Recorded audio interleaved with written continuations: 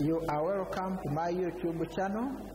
This is your teacher again, Science Joseph. Today I've brought for you an interesting learning video on what we call oxidation states or oxidation numbers. But before we start, I request that you subscribe to this YouTube channel and also like my video to receive learning videos of how we explain chemistry in a very simple way. Let's dive into today's lesson. Thank you. Continue watching up to the end if you have learned very well. So I'm discussing what we call oxidation state or oxidation number. Now, oxidation states and oxidation numbers are used to decide whether oxidation has taken place or reduction has taken place. So I've made this video. Before I make a video for what we call oxidation, reduction, and redox reactions, I'm going to make that video, but I first wanted to post this. You understand what we mean by oxidation state, oxidation numbers. Let's dive into the lesson. Oxidation state. What is oxidation state of an element? Oxidation state is actually the number or the charge that represents the total number of electrons that an element has engaged in during chemical bonding with another atom or another element. Now, oxidation state should not be mistaken with valency. Actually, valence has no charge and the oxidation state has a charge. So when you are calculating oxidation states, make sure you put there either positive charge or negative charge depending on the answer you have got. Now let's dive into this.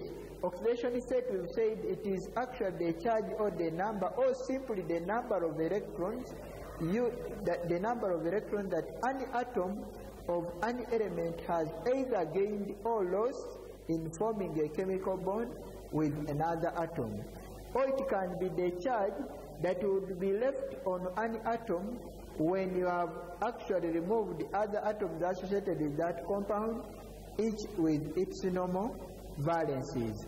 So I've given you two definitions. Now let's dive into rules of assigning oxidation states. The first rule is that the oxidation state of any element in any combined state is 0. So when we say what's the oxidation state of sodium or what's the oxidation state of chlorine, sodium has oxidation state 0. If we say the chlorine ClO2, oxidation state is also 0 because it has not formed any ion, neither has it bonded yet. Now, number 2, oxidation state of a simple ion or any ion formed from only one atom, we call it monoatomic ion. Its oxidation state is actually equal to the charge of the ion. Such as if you are looking at the oxidation state of sodium ion, it is actually positive 1. You put a positive just in front of the 1. You don't put it as a subscript nor a superscript. So you can't make oxidation state like this, neither a small one, but it should be a plus sign in front of the number. So oxidation state of a simple ion, maybe you can try out oxidation state of chloride ion, is actually negative 1. You just pick the charge or the actual oxidation state. Remember, the valence would be 1 without a charge, but oxidation state has a charge. Let's dive into more rules here. The sum of oxidation states of different atoms in a compound is equal to 0. What we mean there? A compound such as sodium hydroxide, if we look at the oxidation state here, the overall charge here, we take it to be 0 because the compound is not charged.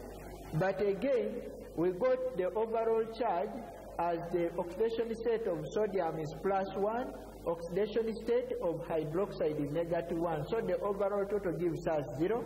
Let's dive into the next rule. The sum of oxidation states in a complex ion, when we say complex ion, we mean an ion containing more than one atom, such as we can say manganate ion. Manganate has a negative charge there. This is a complex ion. And other more complex ion, it has manganese and has oxygen. So this overall charge is actually the sum of oxidation states of manganese and 4 4 oxygen atoms, each having a negative 1. There is some NB here that oxidation state of oxygen is always negative 2, but it changes to negative 1 if it's a peroxide. That is an exception. Even hydrogen has a valence of 1, oxidation state plus 1, but it changes to negative 1 if it bonds with metals, such as sodium hydride. Hydrogen will be exhibiting an oxidation state of negative 1. Let's now dive into examples. How do you get the oxidation state of an element or an atom of an element? Let's dive into that. I told you the use of oxidation states, why we are discussing oxidation states, is to decide whether oxidation has taken place or not in another video. Let's dive into examples. How do you calculate oxidation states? Normally, during calculation of oxidation states, we assign the atom or the element whose oxidation state you want, we assign it X. Then we solve for that X, and that will be the oxidation state. So let's dive into the first example. Calculate the oxidation state of each element. Then we have nitrogen in nitrogen dioxide. Nitrogen dioxide is NO2. We want the oxidation state or oxidation number of nitrogen right there. Let it be X. We say let oxidation state or number of nitrogen be X. So nitrogen dioxide is NO2, so it shall have X. Oxidation state of oxygen is negative 2 because the valence of oxygen is 2. Therefore, being that it's a non-metal, oxidation is negative 2. So negative 2 times 2. Overall charge on the whole molecule has no charge, you make it 0. So by calculation, X minus 4 is equal to 0, so we shall arrive at X as plus 4. So the oxidation state of nitrogen is positive 4. Let's dive into here. Sodium and sodium hydroxide.